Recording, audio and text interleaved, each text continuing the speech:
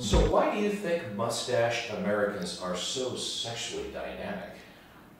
I don't think that. You work for NBC, where there are so few mustached Americans on the air. Does the network discriminate against people of mustached American heritage? I'm not sure it's a conscious discrimination, but I agree with you. They are definitely underrepresented on NBC shows, and hopefully one day that will change. So who from the Office cast would best be suited to wear an upper lip garment? I would say character-wise, Meredith, but in real life, probably BJ Novak. I think he could pull that off well. So Ellie, there's one person at NBC who leads a mustached American lifestyle, Nick Offerman.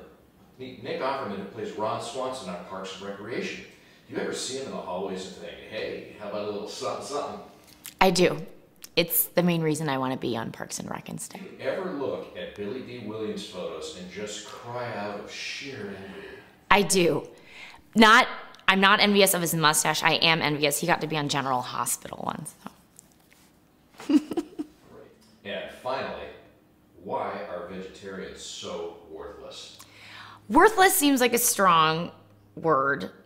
They're different. And why are they so different? Because they don't eat meat.